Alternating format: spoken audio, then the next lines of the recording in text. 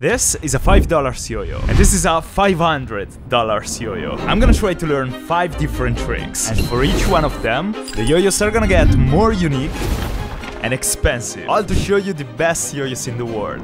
Yo-yo number 1. It is as big as one of my eyes. Landing a trick with this thing is gonna be next to impossible, and I wanna try a hard one. The trick I'm talking about is called trapeze. Step 1, throwing the yo-yo. Step 2, bending the string using the index finger of the opposite hand. Step 3, trying to land the yo-yo on top of the string. Here is the problem. This is a normal yo-yo, and it can easily land on a string because there is a lot of space here. This is the small one. You gotta be extremely accurate to do that. On the first try, I almost hit myself in the face. Too much power. So I tried again with less power, but the yo-yo was barely reaching my hand. Too little power. But on my third attempt, the power was perfect. Alright, that was perfect. Let's move to step 2. I need to learn how to use this finger and bend the string. The yo-yo needs to land perfectly on the string. Not here, not here.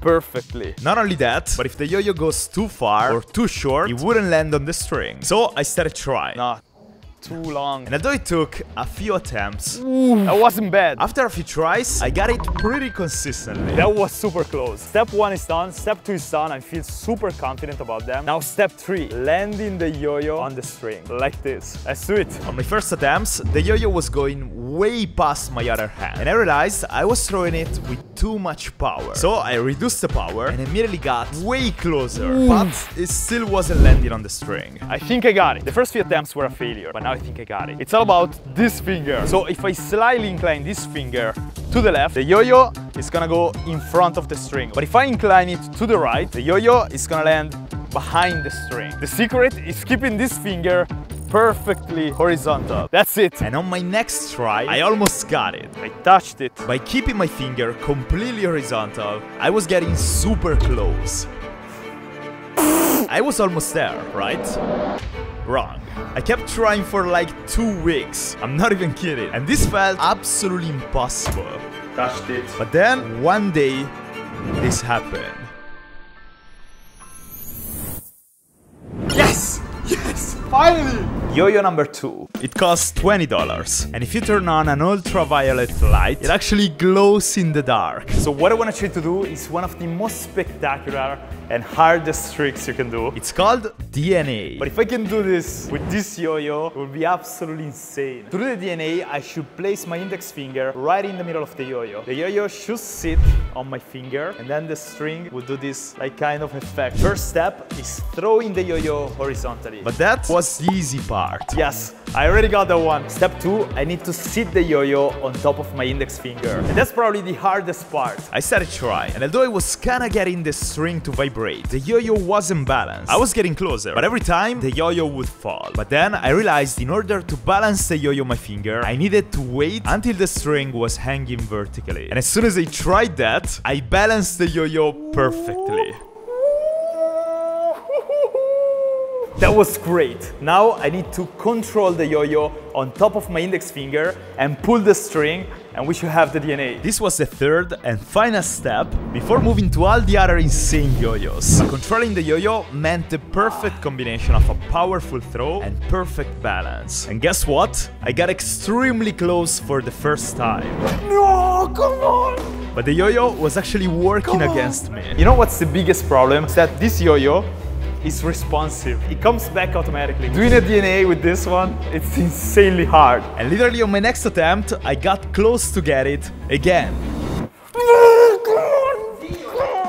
But with that, I realized something. When the string started spinning, it got much shorter. So I simply needed to move my hands together faster to stop the yo-yo from jumping out of my hand. And as soon as I did that, I could not believe it, but I was happy because it was time to move to the third yo-yo out of the 5 planned for this video. Level 3. This is a $75 yo-yo. Look at the details on this thing. So the question is, does an expensive yo-yo like this one actually helps you out achieving better tricks? To find that out, I want to attempt the Mach 5, a trick that I tried a bunch of times with cheaper yo-yos and failed every single one of them. There are 3 steps. First, you gotta throw the yo-yo so it balances on the string while spinning. Second, you've gotta rotate the string string 3 times while the yo-yo keeps going. And third and final, you've gotta catch the yo-yo. Step 1, setting up the string. To do this, you gotta throw the yo-yo like this and place your finger right in the middle of the string. Then, the next part of step 1 involves throwing the yo-yo up and catching it on the string. And that was already really hard. I kept struggling for a while. But once I got used to the motion, I was getting closer. And on the next attempt,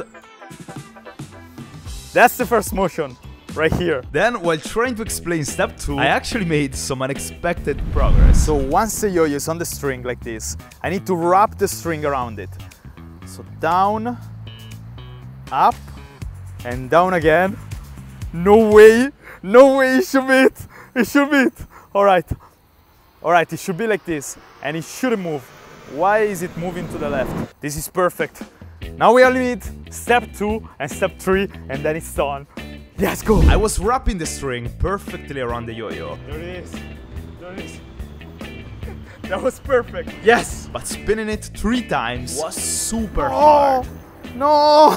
So the hardest part is keeping the yo-yo there and stable, avoiding it to spin horizontally. The yo-yo kept leaning sideways, but I was slowly making progress. That was 1.5, we're getting there. And then I had an idea. Maybe the reason the yo-yo kept falling sideways was because I was doing the spins too slowly. So I tried doing it faster, and it actually started to work. 2, no! Come on! We're getting there! At every attempt, I was getting closer. And suddenly, when I wasn't even expecting it... And now I don't know what to do. I had completed the spins and totally forgot about the final part, catching the yo-yo. I think I simply need to let the yo-yo go and then getting it back to my hand. I'm gonna get it. Compared to step 2, this last step was simple. And on my next attempt, I focused on momentum. The throw was perfect. 1, 2, 3. 1, 2, 3. I completed 3 spins, and now I just had to catch the yo-yo in my hand. Yes! And I actually got it. Let's go. Now I only got the 2 best and most expensive yo-yos, and I can't wait to try them. Yo-yo number 4. We're getting into the really expensive ones. It literally looks like a jewel or something. So the trick I want to try with this beautiful guy is called brain twister. But despite being way easier to use, this yo-yo actually works in a very different way. This is an unresponsive yo-yo, and if you want to make it come back up, you need to perform a bind, which is that movement right there. Now, the first step of the brain twister is performing a bind, but on the opposite side of the yo-yo. So, not from here, but from here. So when you do it, the yo-yo stays right there. The problem is, it takes a while to get fast with it. Not even sure what I did there. Let's try again.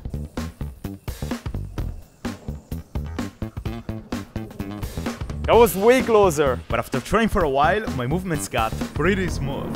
Yes, that was so smooth. All right, let's move to step 2. Now, step 2 is arguably the hardest one. While I am in the final position at the end of step 1, I need to spin the yo-yo 3 times. 1, 2, 3, and then performing a bind. That's step 2 and step 3 together, but I'm gonna try to mix them. And my next attempt was already pretty good. 1, 2. That was 2 already. Shout out to Raycon, by the way, for sending me these earbuds. I've been using them to practice in this video and they are extremely comfortable. The sound is really good. The battery lasts forever. And I mean, they look great. If you want to check them out, click the link in the description. I was feeling great and I thought I was gonna get it right away. But on my next attempt, and even for the next tries, I was only getting worse. That scared me. So I watched my footage back.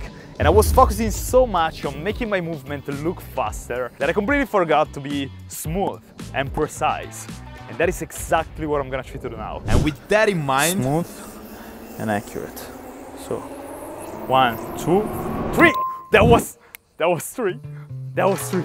All right, only step 3 is missing, the final bind. So basically, I need to get the yo-yo back to my hand after doing the trick. Let's do it. Once again, I got 3 great spins. But I only missed the final bind. Oh, come on!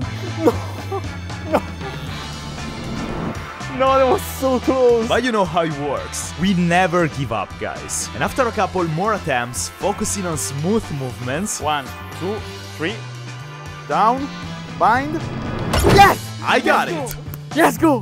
Alright! The final and best yo-yo is $500, and it's absolutely beautiful. It's made of titanium, and that's why it's so expensive. Titanium makes yo-yos more durable, lightweight, they spin for longer, and they are smoother. And that is not even the best part. And to actually complete the skill, I need to wait for that guy to go down. So the trick I'm talking about consists in lighting up a fire using this yo-yo. And since it's made of titanium, if you spin it fast enough, when it hits the ground, it will actually create sparkles. And that's the first step right there. It actually pains me that I need to throw this beautiful thing on the ground. I guess we gotta do it. I'm doing it for you guys. But trust me guys, for the final trick, it was gonna be worth it. I'm gonna try to throw it as hard as I can.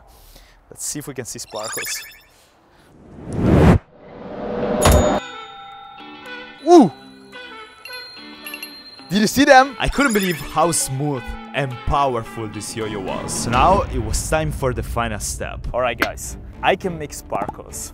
Now I want to try with actual fuel and see if we can light it up. Don't try this at home, sun is down, let's do it. In theory, getting sparks with the yo-yo while next to the fuel should make it catch fire immediately. But that was the theory.